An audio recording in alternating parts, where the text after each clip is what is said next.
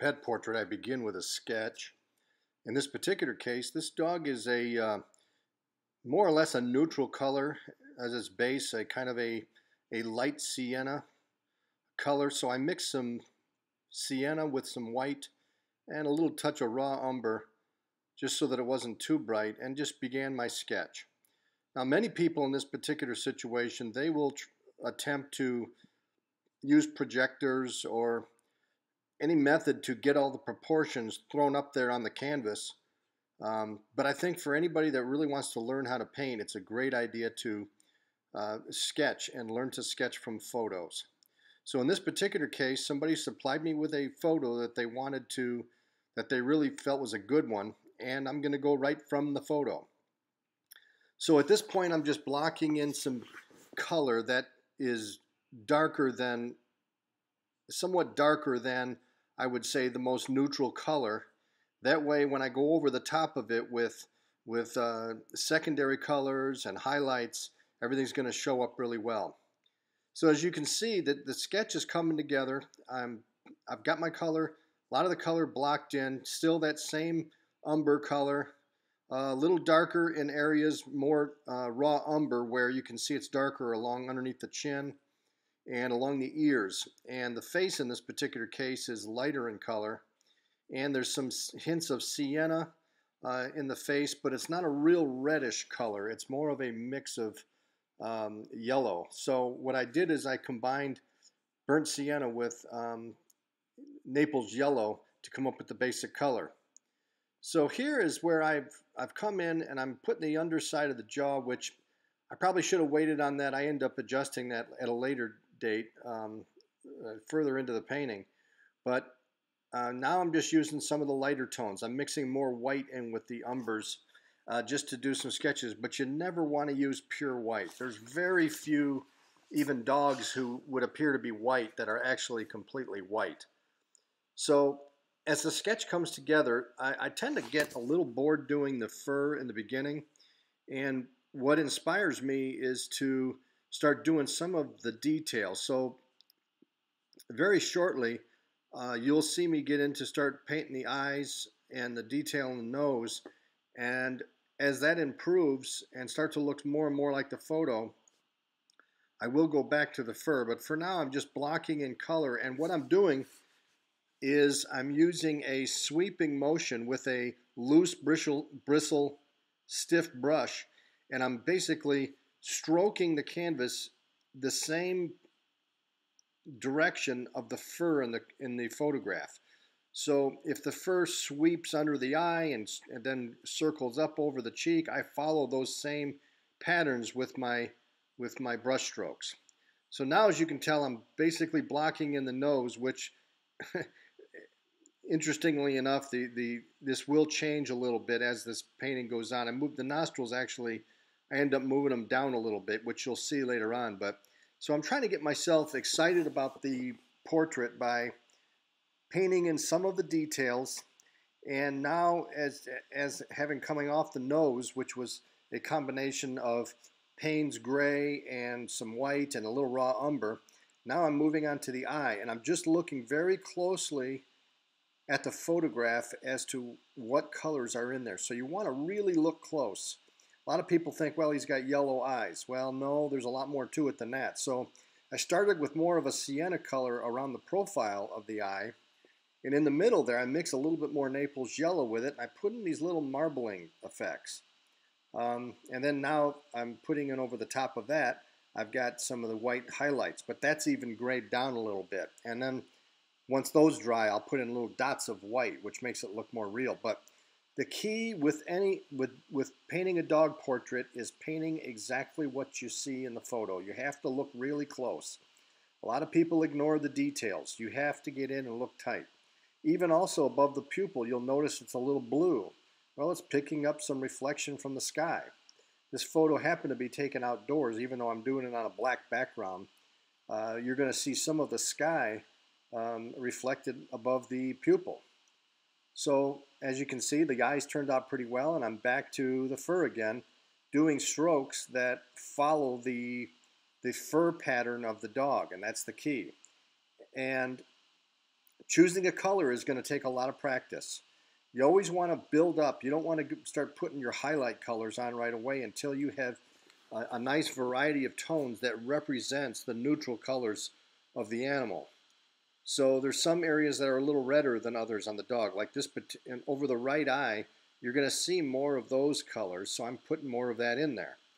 But if you'll notice, my strokes are still going the direction of the fur, which I'm not showing you the photo at the moment, but that's what I focus on doing. So now I'm just filling in and just making sure I got the canvas covered with a variety of tones that represent the color of the animal. So this is a cute dog. It's got some white highlights on the face, which you'll see later, some sienna tones, some kind of a yellow gray, and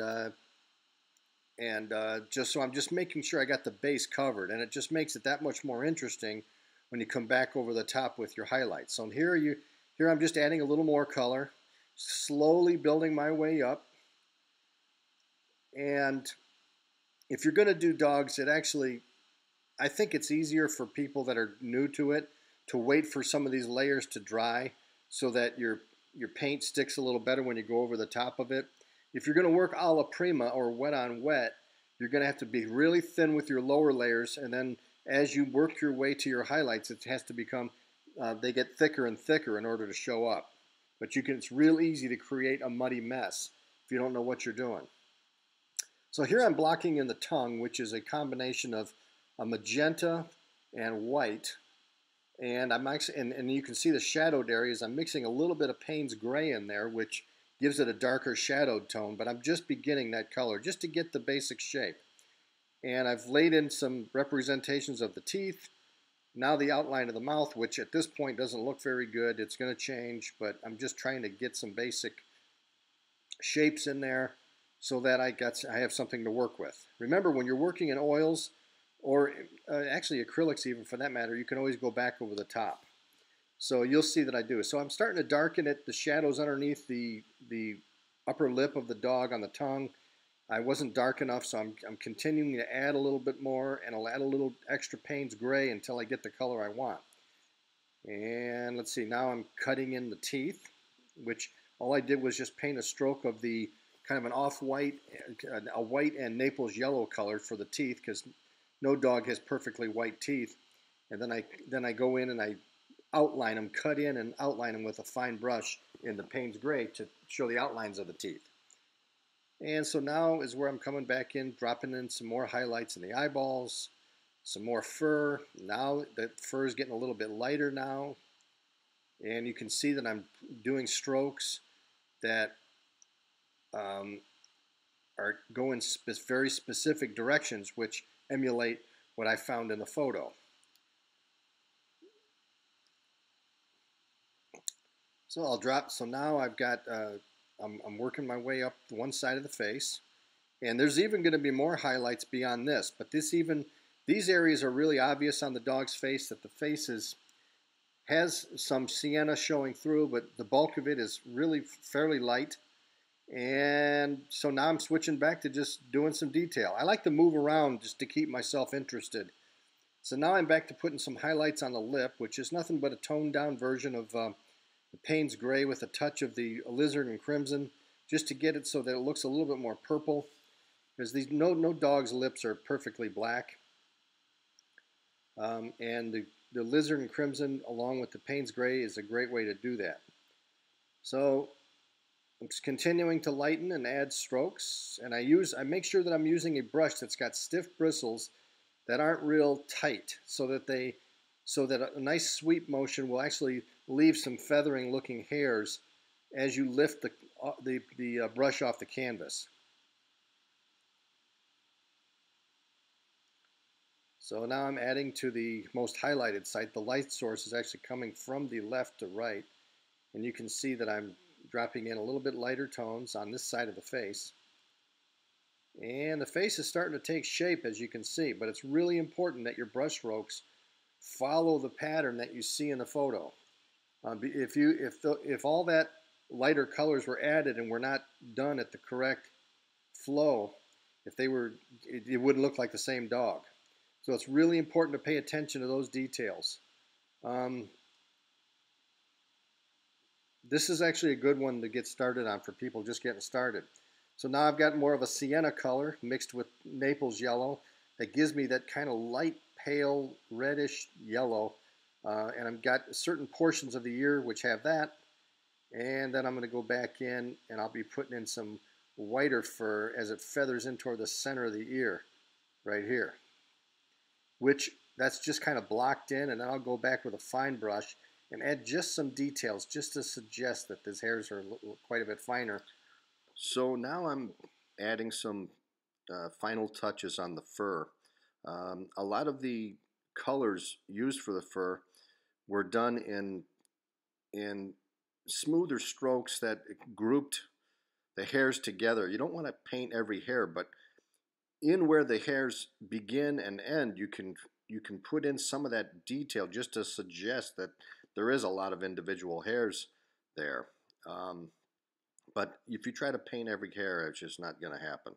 You want to use a single brush stroke to cover a lot of ground on this, or you'll be there painting fur forever. But so now I'm coming back in and adding some of the darker tones where I feel like I need them in order to get some of the highlights and secondary values to show up. Just some basic touch-ups, some highlights around the edges of the ear, which that can be smoothed out and cut in later. And here's a little bit more of that raw umber being used to drop in some shadows in behind the highlights. That way everything shows up. It's really important. I need to make a note of this. It's when you are painting the highlights on the fur. A lot of people might think, well, you want that to have nice tapered ends as you feather it out, but in reality it looks much more real if it also feathers in the other direction as well. In other words, the final highlights should fade in both directions for them to look real. It's kind of hard to describe what I'm talking about, but when you are applying your brush strokes for the final highlights, basically you want it to feather in both directions. So as you can see, this is coming together. I am just making some final touches, adding the very light colors around the lower lip and lighter colors along the left side or the dog's right side of its face, with the light source coming in from the left hand side, and adding some fur in the more shadowed areas. So when you have your shadows areas, which actually show fur as well, you got to make sure that it looks as though it's toned down, because it's not getting the direct light that the opposite side of the dog's face is getting. But you can always go back, particularly when you're working with oils, and you can smooth them out. I'll come through with my finger and dull down any highlights that I feel are, or tones that I feel are just too pronounced. And then you can always go back and add more later if you wish.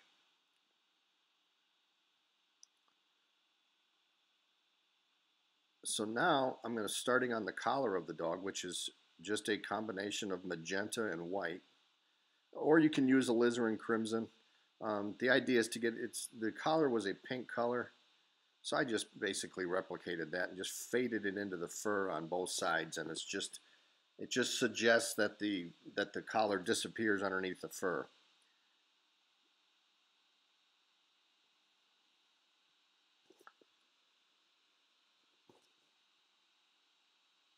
And some final touches.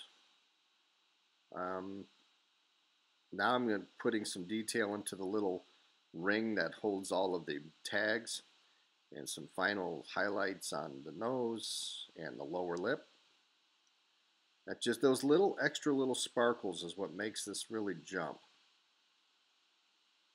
So now I'm doing the fur that is under the jaw of the animal, and if you'll notice, I don't put as much detail as the painting fades out toward the perimeter. I don't put as much detail. I like to keep the focal point, which would be the directly dead center on the face, as being the most detailed. Out here, it just kind of fades out. I may cut in with some raw umber just to generate some value differences, some suggestions of highlights, and but I don't put a lot of detail in there. And it kind of has an interesting effect. It makes it look as though it's kind of fading out as it goes away from you and goes out of focus. So here's where I'm just simply painting what I see in the photo. The dog has some collar tags, and I'm just trying to match the colors that those tags are. One of them is yellow, one of them is like a dark charcoal color, and the other one is like a silvery color. And it's just, this is about just painting what you see, folks. That's all you got to do. And then, of course, it casts a little shadow on the dog's fur, so I drop in some more of that raw umber right behind it. And then I just continue around until I feel like I'm getting a little closer to a finished product. There's some final lighter highlights. If the more detail you do add to these areas, the more realistic it looks.